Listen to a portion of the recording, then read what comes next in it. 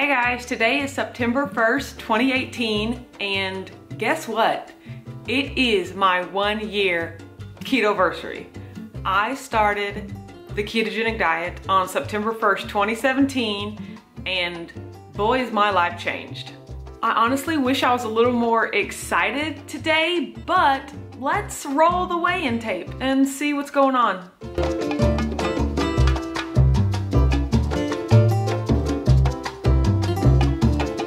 So guys, today I stepped on the scale and I weighed 169.2 pounds.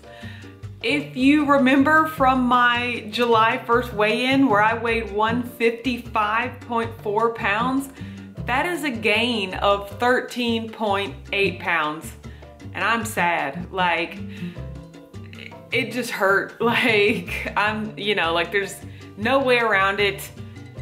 It's tough. It is a wake-up call. So if you remember, right after I finished Deeper State Keto, I went on vacation and it kind of just turned into a 2-week binge fest. And that was my realization that, like, I'm not fixed. I'm not cured. Just because you lose a ton of weight doesn't mean your issues with food go away. Like, doesn't mean you are no longer capable of uncontrollable bottomless pit binges, even when you don't necessarily want to be doing anymore. And the thing is, me being up 13 pounds, at one point I was up 25 pounds. So like, I've actually lost a ton of weight over the month of August because I was up so much higher.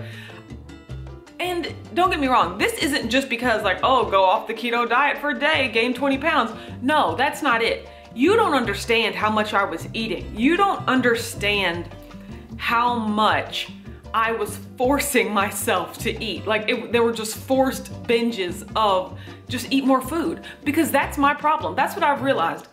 My default thought process is why not? Why not be eating this food? If I'm on vacation and if I'm off plan, why not? Who cares if the answer is because it's gonna make your stomach hurt, because it's gonna make you gain weight, because it's not gonna make you feel good. Those are not enough. Those are not enough reasons for me to be like, meh, I'm still eating it, and I'm still eating it, and then I'm looking for more. It was a part of myself that I have not seen in a very long time, and it was scary. But I'm so thankful that it only lasted 2 weeks, and really around the second week of August, I got right back on. And I've been losing weight sustainably since then. But the fact that I have to re-lose the same weight, the fact that I was in the 170s and I was just praying to God to be in the 160s, when just a minute ago I was knee deep in the 150s, like, I just feel like a failure. But I feel like a failure in the sense that I know better, so I should have done better. But also, I do really appreciate what has happened because it has taught me some lessons about myself. Number one, as much as I loved Deeper State Keto, I cannot do challenges that cause me to restrict and where the goal is to get to a low weight and then it just be over. Because the next day, I'm going nuts.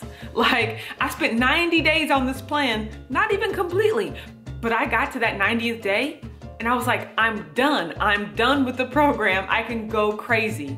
That's not true. You can't do that. But that's my mindset. Whenever I restrict for so long and there's an end point, right after that end point, I go off the rails. And I've done that before with like Beachbody, Insanity, 60-day challenge, 90-day challenge. I can follow the challenge, but when the day is over and I hit that end point, I just go nuts. And I've realized that I can't do that. I can't feel the restriction, because that's why I went so far off, is because I have felt so restricted for so long. And so I wanted to feel the opposite of that so bad, which was just no inhibitions whatsoever, like just forcing myself to eat stuff that wasn't even really all that good. I mean, some of it was really good, some of it was worth it, some of it was like, now this is delicious. But other than that, it was just like, oh, it's here and I'm on vacation and I'm off plan, so why not? Like, to the tune of 25 pounds, to the tune of being uncomfortable the whole time. Like I would wake up and, you know, if my stomach was a tank, it'd be on 0 with nothing in it. And I would immediately think like, how can I get it to 10? I would just eat and eat and eat until I was so full that I no longer needed to think about food. And then as soon as time would pass and it would get down to like an 8.5, I'd get right back to a 10. Like there was never a time other than when I was sleeping when I was not uncomfortably full for 2 weeks. And it's crazy to think about and to go back and realize, but ugh. And I realized about myself that that is how my brain defaults. There are only 2 ways that I can not be thinking about food. Number 1 is if I have a plan and I'm eating according to that plan and I know exactly when my next meal is. At that point, I won't be thinking about food. Or when I've already eaten so much that I'm uncomfortably full. Those are the only 2 ways that I'm not constantly thinking about food. And that's why it's so important for me to have a plan and stick to a plan, because if I don't, I will be obsessively thinking about food until I'm uncomfortably full. But one thing that this binge fest did teach me about myself is that I will never be able to not count calories. Like I used to think the goal of losing weight and the goal of keto and just the goal of being a healthy person was not needing to count calories and being able to intuitively eat and stop when you're satisfied. Like I'll never be able to do that. And I thought that that meant that I had an unhealthy relationship with food, but to be honest, I think the healthiest relationship is being honest with yourself and honest with your limitations and honest with your requirements. And I just know for the rest of my life, given the choice, I will revert to wanting to be uncomfortably full.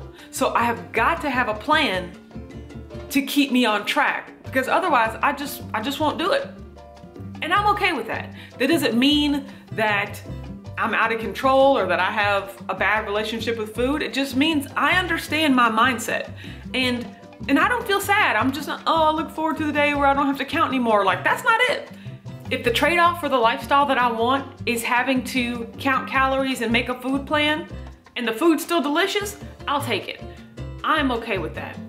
But what I'm not okay with is feeling out of control and undoing the progress that I've made and worrying that I was gonna go back. And the thing is, I weigh 169 pounds and part of me just like feels disgusted. Like, I just feel bloated and big and squishy. And at this point, I've still lost over 60 pounds, which is great. But like just knowing where I was and how close I was to the real body that I wanted, and now I've set myself back like 4 months. Wake up call. So overall, I'm glad that I'm back on track.